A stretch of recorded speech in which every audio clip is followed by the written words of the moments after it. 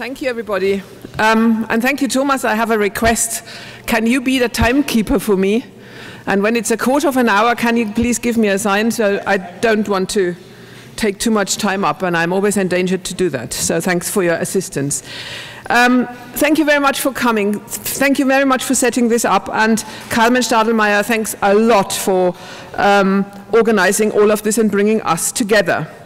In a moment, I will go with you through only a few thoughts on the political and cultural impact of traditional food. First, let me recapitulate something that has been addressed today a couple of times. I was 2 weeks ago sitting in the southern western corner of Romania at this big river which unites us all. And I have been traveling back through Serbia, through Hungary, Austria, Germany. The river became smaller and smaller and smaller, and when I crossed it last time, there are so many wonderful crossings of this river when you do this journey. It was rather small. It was around Ulm here. It was the day when the Brexit results came in. It was Friday, actually 2 weeks ago. And I regretted bitterly that we do not have this river in England that unites us all, because I am really badly affected by it. And I was very grateful that our early speaker said it was the old, the righteous old ones, the inward-looking ones that are about to destroy the future of the young people. And this is really the most awful one. So being here today, taking part in a conference that unites us all again, means a lot to me, so thank you. I didn't know when I was confirming my presence here that it would become so relevant. The political impact of food in general. For slow food, eating in general is a political act. If you think it's private, you are wrong. It's only partially private. Private is your decision of what to eat. But food shapes the world around us, and it shapes us, as we heard. Food connects us with all our world, the social world, the ecological world, the financial world. There is no aspect of life which is not connected to food. So food is at the center of all human activities. It is part of our culture, of our ecology, of our economy, and of our political stability. So sustainability in all these 5 dimensions refers to food as strongly as almost to nothing else. So next time when you eat, when you make food decisions, it is your decision, but think twice. Your decision affects everything here and everything far away. It's your immediate surrounding that is affected by your decision, and also far away. Think of the soya production in South America. But it affects our environment and our planet Earth now as well as in the future. Food is great fun, but food is also a responsibility. Traditional food are foods that have slowly developed over time out of particular conditions. There are socio-cultural conditions, biocultural ones, climatic ones, geographical ones. They are not entirely fixed over time. However, the evolution of traditional food and dishes is comparatively very slow. Advances in synchronization with local cuisine and agricultural and artisan practices, and crucially, it is a grassroots phenomenon, meaning it is not tied to a particular commercial endeavor. The knowledge about traditional food is at all stages of the production-consumption chain linked to and transmitted through local practices. These include agricultural ones, horticultural ones, but also the distribution. Think of local markets and shops, the preparation, recipes often handed down through family practices, and not at least the final consumption of food through us. And they are often linked to social events, be it the private ones within the family, public ones, such as, for example, harvest festivals we celebrate all over the world. This, by the way, is not a simple phenomenon in the more traditional communities, but also in our rationalized Western societies, as we drink the new wine of the season with onion bread or give out sweet pretzels to school children on St. Martin's Day. Lively practices around local foods are at the center of a virtuous cycle of promoting social cohesion, strengthening local economies, and support local small-scale food production. And in the end, and there is another political angle, defending food sovereignty. Small-scale farmers are the champions of traditional foods.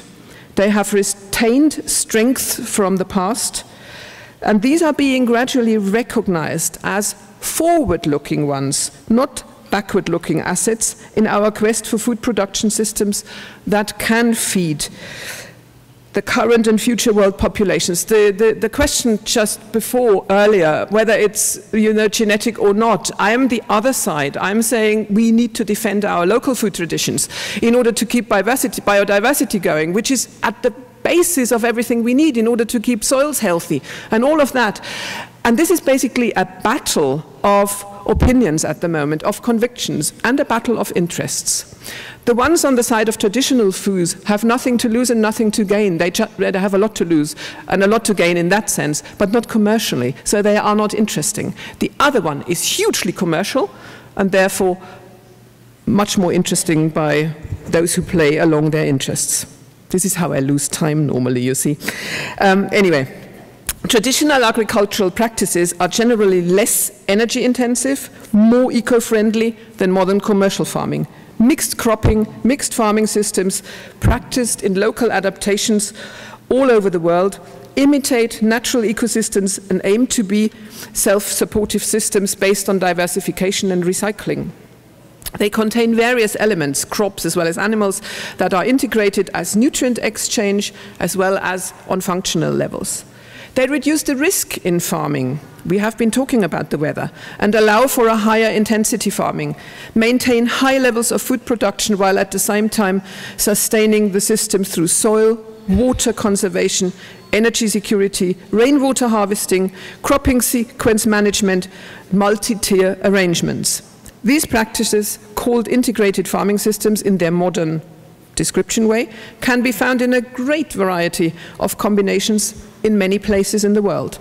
They include the Three Sisters intercropping farming system of Central America, including winter squash, maize and beans, but also what we call in Germany the Streuobstwiesen, the mixed orchards of Germany, where sheep graze under a great variety of fruit trees on meadows that also produce honey and hay for other animals in species-rich, semi-natural habitats. And from where you come, you remember all these things and you still have them there to a great degree. Also common are grain and legume intercropping arrangements. In Germany, often barley and lentil. In tropical areas, coconut, banana, pineapple lend themselves to multi-tier farming. Traditional systems of food production are usually closely linked to the local cuisine. Take the German example, almost of this area here, of wheat and lentil farming. Grains and legumes also combine into tasty and highly nutritious dishes, like the Swabian dish of lentils with spätzle, type of noodles, or pasta e ceci, pasta with chickpeas and beans and pasta soup in Italy. The Food and Agriculture Organization estimates that more than 80% of farmers worldwide are smallholders. However, there is a remarkable discrepancy between the vital role of smallholder farming and the significance attached to globally. The bulk research funding, for example, goes into technology-based agricultural so-called innovation, despite the negative human and social impacts of the Green Revolution. The loss of sustainable agricultural practices based largely on traditional knowledge has led to low productivity and widespread suffering. Smallholder farmers supply us with a great variety of high-quality food around the world. They look after the countryside, especially in marginal areas, such as high mountain pastures and tropical forest, and they keep mountain and coastal communities alive. They have an intimate knowledge of their local area and its plants and animals. That is why smallholder agriculture, with the output of traditional foods in a community, is a key element in a sustainable, locally adapted agriculture. In the early years of this millennium, the organization I'm speaking for, Slow Food, started 2 projects to protect and develop supportive networks for smallholder agriculture and traditional foods. One is called the Ark of Taste, and it has a slogan that says, "Eat what you want to preserve," basically reversing the idea that you have to keep humans out of nature and leave it untouched, basically like a museum. The idea is, if you have traditional food where you are, eat it, create demand, talk to the farmer, create networks. The other one is called the Presidia project, and Presidia is a complicated word. It has the idea that you protect a traditional food by people. Presidia are formed around these traditional foods at the risk of extinction, with the aim to protect and promote them, which can be traditional breeds or heritage food plants, but also food products such as cheeses, preserves, baked goods, or many others.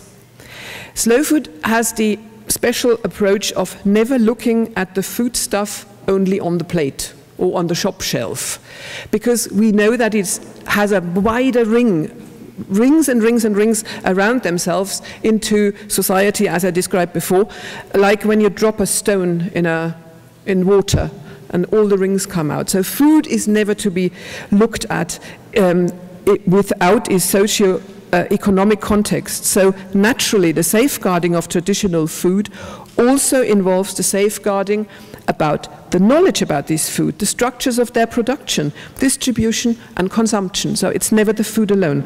These foods and their context are a vast resource for the present and future well-being of humanity and the planet. Protecting them means protecting diversity, biological ecosystems diversity, diversity of culture and knowledge, and not at least the diversity of taste. Where do you think do we get the taste from if it doesn't come from nature? There are currently about 400 such products within the Slow Food Presidia list, involving more than 10,000 producers, smallholder farmers, herders, fishermen and women, and artisan producers. They are supported by us, by our Foundation of Biodiversity. I name only a few. One of them, and I can't pronounce the name because I apologize, I can't speak your languages. This is a plum slatko from the Drina Valley in Bosnia-Herzegovina.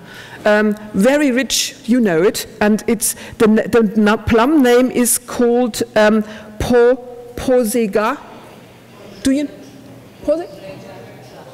Požegača. Okay, thank you. Okay, I learn it later with you. And this is one of the very important ones, because in the aftermath of the war there was sort of high unemployment, and now we started with hundreds of women mainly doing that again. Works quite well. Another one to look into, if I had more time, is actually really the one of the lentils grown here in, not far from here, which has a wonderful story, because the lentil growing was lost here completely because it wasn't valuable anymore. It didn't make any money. The soil is difficult, and then you need always, for such things to set up, to make it successful, people that like to work with people and the land. You need almost obsessed people in a positive sense. Otherwise it doesn't work. You need drivers, you need leaders, you need people who want to make things with people, and not people who just go with their shopping trolley to the cheapest discounter. That doesn't work. In that attitude, we do not create a better world. If I look at what cereal and bread we have dug out with all the communities, the slow food communities along the Danube, it doesn't look that good. I think we need a lot of help from you. There is one in Germany. There are two in Austria. It's the Waldstaude rye, old rye varieties, and their breads. In Hungary, we have nothing. That doesn't mean there isn't anything. It just means we haven't got the people who bring it to us. In Serbia, we have a sort of mountain buckwheat bread and a bread made with white corn meal. In Romania, a little bit better. There's the bread tradition apparently stronger at least in the perception of the people who work with slow food. There we have the traditional ones we have seen on Gunther's presentation before. And Bulgaria, still waiting for Nadezhda, I think. So there is a lot we can do in order to raise the profile and the recognition of these products. In short, we have done a study by 2 universities in 2012 that assesses the socio-cultural, the agri-environmental and the economic results of producers that dare to do that, like the Slatko ones, like the bread ones. And I can tell you, it all comes out incredibly positive. So if you are interested in that study, I can direct you to the homepage of Slow Food where it is. It is a solid study that gives a sound explanation of the economic positive effect and all the others as well. The only negative side of it is that alternative energy use comes out not that well yet, so in terms of packaging and all the other things. But there is something we can do. I summarize and finish. A sound local economy, sustainable agriculture that is considerate of the environment, the cultural identity of communities, of animal welfare, the lively existence of biocultural diversity of traditional food are together vital to food sovereignty. The right of every community to decide for itself what it grows, produces and eats, and also how, to a certain degree.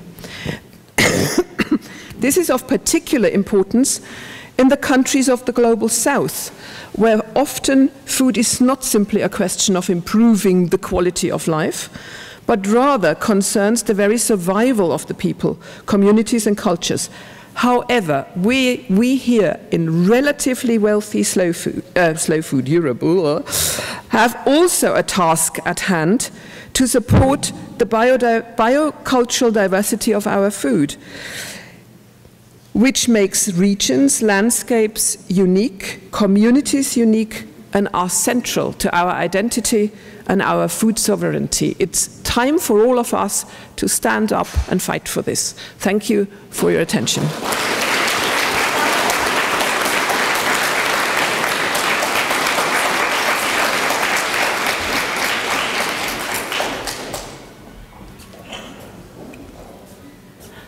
Danke, Ursula, für diese Flammenrede.